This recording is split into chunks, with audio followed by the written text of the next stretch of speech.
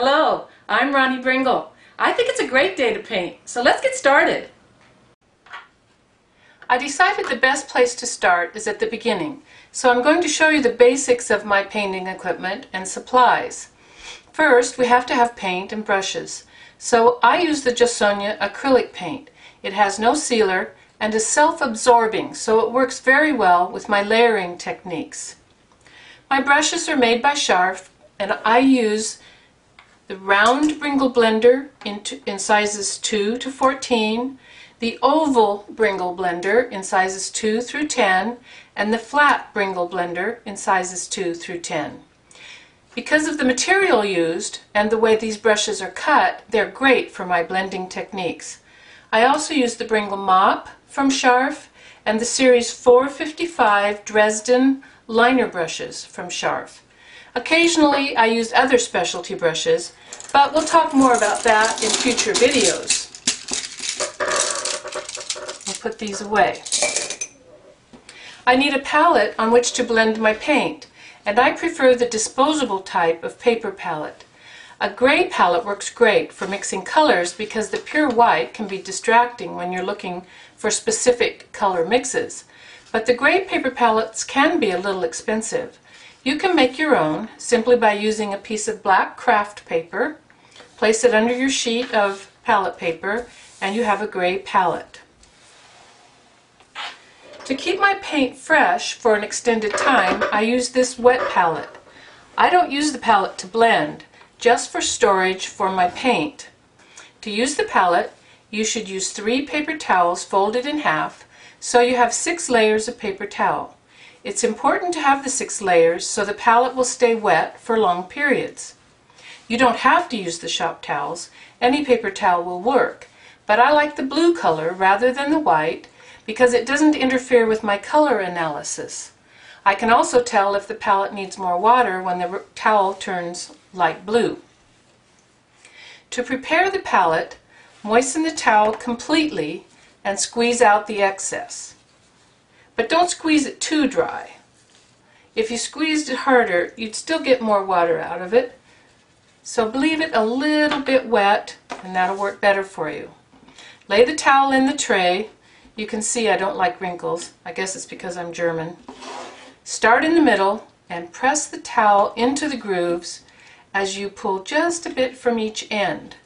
The towel should fit perfectly with nothing hanging over the end to pull air into the palette. Now if you think your palette is too wet, you can use a paper towel or a cloth to blot some of the water off.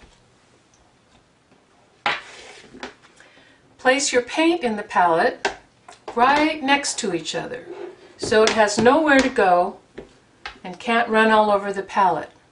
I usually place my paint in color families, but that isn't critical. Some painters like to organize their paint in cool and warm categories, but then again others just put paint out willy-nilly, and that works too. If the paint begins to dry as you're working, you can spritz it with water from a spray bottle. But when you put your palette away for the day, be sure to add more water to the paper towel with a squeeze bottle. Just squeeze water all over the paper towel and replace the lid. If you keep your toweling wet, the paint will stay fresh for several weeks. Some painters even place the palette in the refrigerator to help retard the growth of mildew. The palette is made so the lid will remove easily. If you have paint in the palette, you can't tip it up without making a mess anyway, so there's no need to have it snapped down tight. The lid is designed to easily be lifted and to let in just a little bit of air so the mildew doesn't grow quite so fast. But it fits tight enough to keep the paint fresh. So if you're not going to use the paint for quite some time, be sure to check the towel and add water with the squeeze bottle if necessary. Now speaking of spritzing, I like to have a little water available on my palette so I don't have to reach into my brush basin. I spritz little drops of water out on my palette with a spray bottle, and we'll talk about that later on. I like to use cotton cloths instead of paper towels to blot my brush. They seem to absorb the paint and water better than paper towels, and they're cheaper. You can use the same cloth for several painting days, lay it out at the end of the day, and refold it the next day to use it again. You can wash them if you want to, and they'll come out like this. After a while, I use them for cleaning up messes or for rubbing on a stain. Then I throw them away when they've served their purpose. Now here's a trick I discovered a couple of months ago. I like to use the sponge roller to prep my surfaces because I love that eggshell finish. But if you're painting inside a frame or an inset, sometimes you have to use a brush to get up next to the edge, and then you get brush marks instead of eggshell. So I would use my sponge roller whenever I can. I don't know if you can see my lines on there, but I do have a couple of little lines that form a square.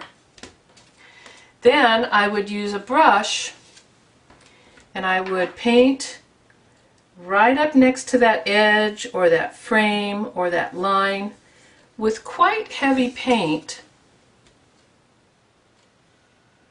You would probably have some tape here so that you could create a nice clean edge, but paint that paint on pretty heavy.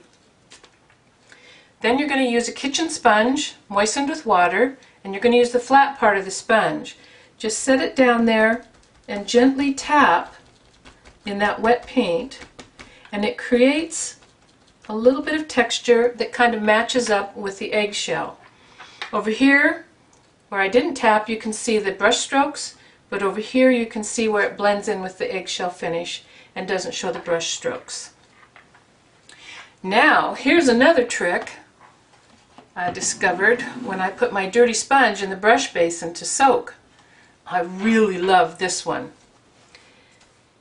The sponge should be just slightly wider than the space provided for resting your brushes, right in here.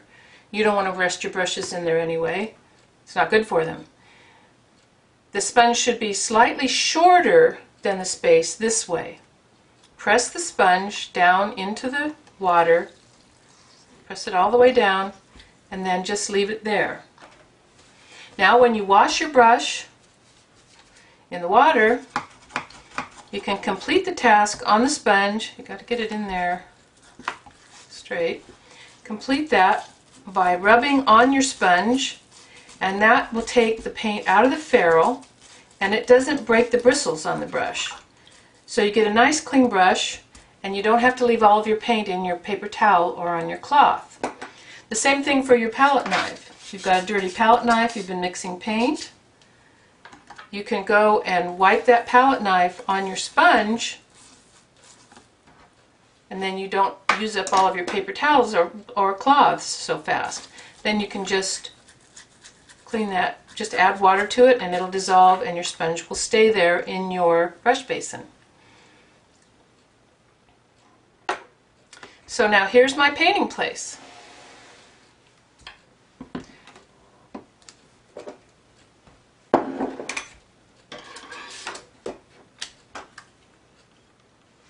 Whoops.